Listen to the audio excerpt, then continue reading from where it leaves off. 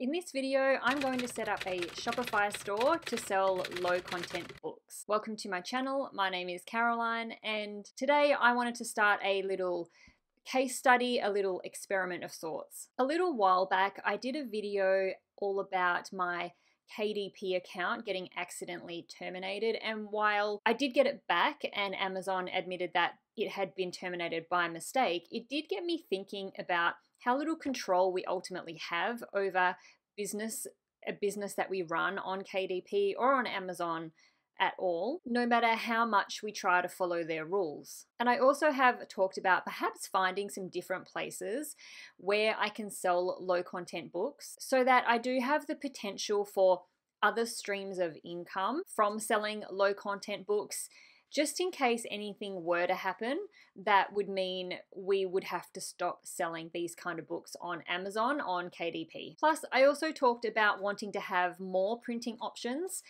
in particular some more premium, higher quality printing options, which you currently can't get from Amazon. So for 2022, I have decided to experiment with setting up an online store with Shopify and selling low content books on a standalone online store. So hopefully I will have lots of videos coming up in the future about this little experiment that I'm doing and the process of setting this business up and sharing any progress that I have, if any. Fingers crossed I do. And if you do decide to set up your own standalone online store as well at the same time as me, well then hopefully we can go through this together and hopefully we can all see some success with this. So with that being said, first of all, who am I going to be partnering with to create these books? I'm going to be partnering with Lulu. I did a video not too long ago about Lulu and about creating spiral bound books with that platform.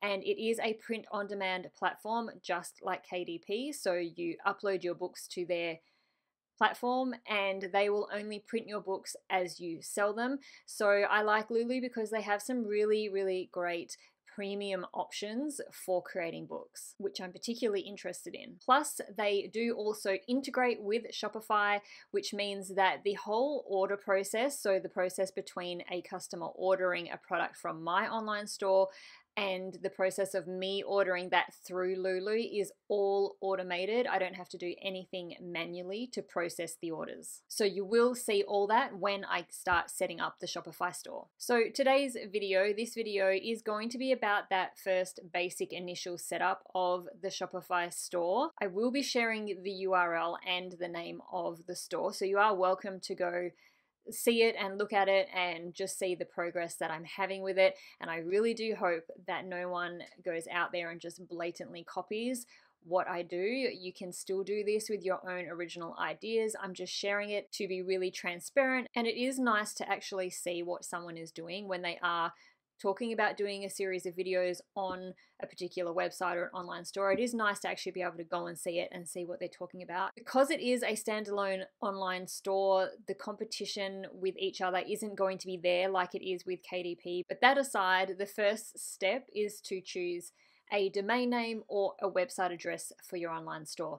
Now, I don't spend a lot of time anymore on choosing domain names. I have registered hundreds of domain names over the years, and back in the day, it was important to select something that was SEO friendly, meaning giving you more of a chance to rank higher in Google's search results. But that doesn't really work as well as it used to. Plus, there is a real struggle these days to find a domain name that is actually available. So you are probably going to have to get creative when you are trying to register a domain name if you are going to be setting up a Shopify store. So my suggestion here is just don't spend too long trying to come up with a domain name. Try to come up with something really simple, easy to spell. Try not to fill it with hyphens. So if the domain name that you want isn't available, you pop little hyphens between each of the words. That can get really messy, so try to avoid doing that. And try not to get too creative in terms of trying to change around spelling of words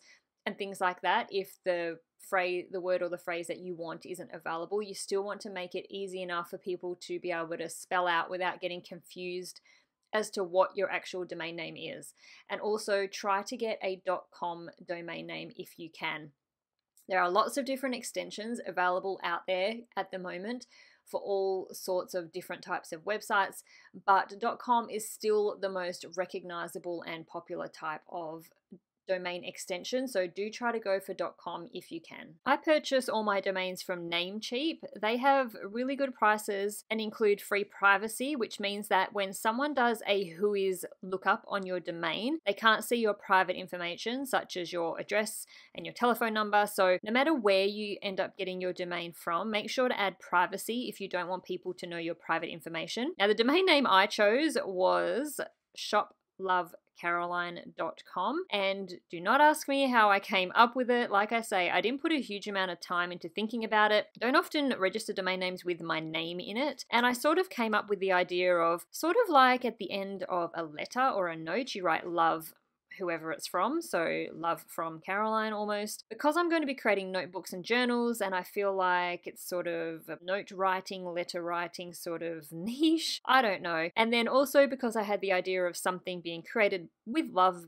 by me for my customer, so that's where Love Caroline came from. And of course that wasn't available. Love Caroline, I mean, wasn't available, so I popped the word shop in front and I was happy with that. Next up, I need to start a Shopify store. As with everything, I would just like to say that this isn't the only way to set up an online store. In the past, I personally have used WooCommerce within a WordPress website to create an online store, but I actually want something that is just super easy, click and play, plug and play type of thing. And also because if any of you do want to follow along, Shopify is the easiest in terms of not needing any kind of technical knowledge to set up the online store. The hosting is all included, so you don't need to be setting up hosting and everything like that too. So that's why I've chosen Shopify, and of course because of the Lulu integration with Shopify too. So we're just going to go through the process of setting a Shopify store up in this video. This is basically the main page of the Shopify store. We will be starting a free trial because that's how you start any Shopify store with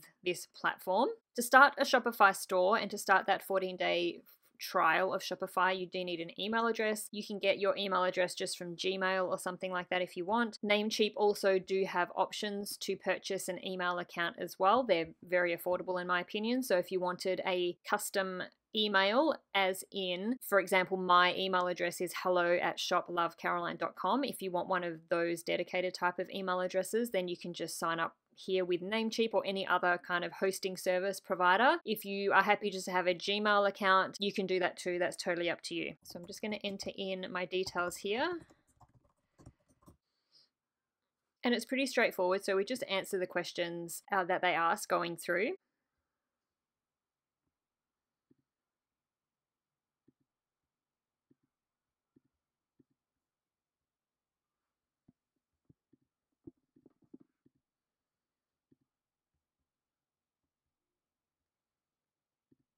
Then we just need to go through and add some personal information, and probably our payment information will be coming up. So I'm just going to fill that out now. Okay, so that's all we needed to get the 14-day free trial going. We don't actually have to enter any payment information in just yet. Just popping in my address, business information, that sort of thing was all I needed. And now we have an active Shopify store. You can see how very quick and simple and easy that was. From there, if you want to wait till the end of the 14-day trial, that is fine. If not, you can select a plan now, and we'll just get an idea of the different Shopify plans that are available. So here we have a basic Shopify plan, a Shopify plan, and an advanced. Now to start with, I will be just going for the basic Shopify plan. I don't need to add staff members, locations, and things like that. The biggest difference between the plans are going to be the amount of fees that you pay for the payment processing that gets done through Shopify. So you can see there that on the basic plan, payments, you're going to pay a 1.75% fee plus 30 cents on domestic, which is your local orders, and then any international orders are going to have a 2.9% with a 30-cent fee. Whereas when you go up to that next plan, that $79 a month, your fees reduce less. So you're paying less fees with the amount of orders that you're having. So to start with, the basic plan is going to be sufficient. Yes, you're going to be paying a little bit more in terms of fees, but obviously you're not going to be having as many orders at the beginning. So as the business grows, which hopefully it will, when the amount that you're paying in fees outweighs that monthly cost, that's when you can go up into the next tier of membership, where it might save you more money in only paying $79 a month but having the reduced fee. So hopefully that makes sense. But to start with, I'll just be having that basic Shopify plan until we see how it all goes. Now, if we scroll down here on the dashboard, it has all the things that you sort of need to do to get started. You can go through Shopify's apps to find any kind of dropshipping apps if that's what you're planning on doing. You can go through and customize your store template, add domain, set up payments, things like that. So if we click on add domain, that is what I want to do because I have the custom domain that I want to use. I don't want to be using Shopify's. We want to connect an existing domain. Enter it in, click next. So to connect your domain, you need to log into your provider's account and change your settings. Follow the provider step-by-step instructions to get started. So we click on those instructions and we will look at how to connect to a third party. So the third party is where you have your domain. Now this is the part where it can get a little bit technical, but if you have no clue what any of this means, just contact Namecheap. They will be able to support you through updating these changes if that's where you buy a domain name from. If you've bought it from somewhere like GoDaddy or one of the other places Shopify lists, then you can just click an automatic connection. I've gone through Namecheap, so I just have to update these records manually. So basically in my account area for this particular domain name, if we look at the instructions, it just says we need to change the following records. So we need to point an A record to the Shopify address. So we head over here to advanced DNS. If you just drop this little template down, it actually gives you the option to automatically fill out the Shopify information. So if you just select Shopify, it will automatically fill out the A record and the C name record as per the Shopify instructions. So it's actually quite simple and very easy to do actually. So you don't really need to have any kind of technical info. Just go to your domain, manage your domain, click on advanced DNS and change the DNS template to Shopify and it will pre-fill everything for you. So that was very easy. Now if we head back over here to Shopify, I'm going to verify the connection. It can sometimes take a little while, so it might not verify correctly right now, but I'll do it anyway. If you do the same and it doesn't verify, sometimes it can take a little while, so don't stress if the connection isn't immediate. Just keep retrying. So although it's saying that it was successfully connected, it is saying not connected down here. So it can take, as it says, up to 24 hours for the changes to take effect. I will just keep checking on this later on throughout the day, and if by this time tomorrow perhaps it hasn't verified, then maybe I'll look into it and see if there's an issue or something. But as the updates that I did were very straightforward, that should verify within the next day.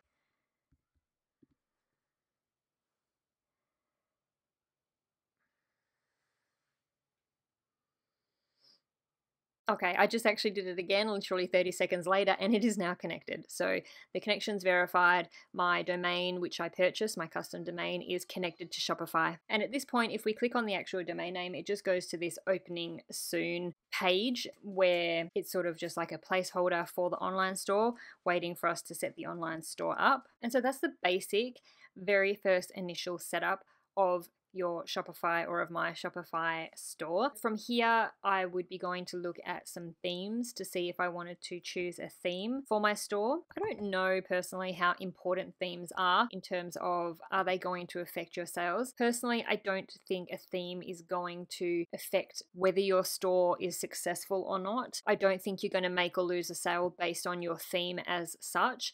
I do think a theme can give you some sort of credibility almost, or just a more professional look to your brand. And the main thing you want out of a theme is for it to be functional. You want to make it so that the customer has no problems with their order process. So going from browsing to adding a product to cart to paying for that, you do not want there to be any issues. You do not want there to be any buttons that they have to click extra in order to get to the payment part. The less times a customer needs to click to get through to paying for something, the better, because the more times they have to click through something, the more likely they're going to just get sick of it and just leave. So the main things I think that you want with a theme is to make it quick to load, easy to use, good functionality, and easy for the customer to get through the order process in order to be able to pay for their products. You have the options of choosing a free theme or a paid theme. So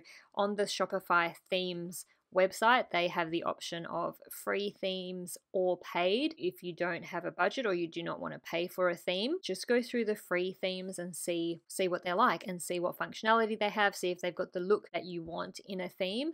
If you do want to purchase a theme, some places that I suggest is Theme Forest. They have a really great selection of affordable Shopify themes, and I think it's probably one of the more popular places to buy Shopify themes from. You can see here that they have reviews and ratings. You can see how many sales they've had, and so you can go through and choose one that suits what you want your store to look like and what kind of functionality you want it to have. Somewhere else that's always good to purchase themes from is Creative Market. We just hop in there and search for Shopify themes. You'll see what comes up, and you can purchase one from here as well if buying one is something that you want to do. So I will probably spend some time looking through some themes, choosing a theme, and in the next video, so next up, I'll be working on customizing a theme that I chose for the store, creating a brand, so things like picking colors of the brand, the feeling that I want customers to have when they're on the store, designing a logo, and setting up the main basic pages, things like the about page, the contact page, the policy pages, which you have to have. They are built in. There are some built-in ones to Shopify. Policy pages, I mean things like needing to have shipping policy, a returns policy, just terms and conditions on using your website, and any sort of policies you want to have in place for customers when they do actually purchase from you, and if there's any kind of problems, how you want to handle them and things like that. So that's going to be all in the next video. If you are going to be setting up a Shopify store too, please let me know down in the comments, and if you would like to share the URL of your store, if you feel comfortable doing that, please do that, because I would love to go and see your progress if you are going to be following along with this case study. If you did like this video and you are excited for this upcoming series, please let me know by giving the video a thumbs up, and I will see you in the next video.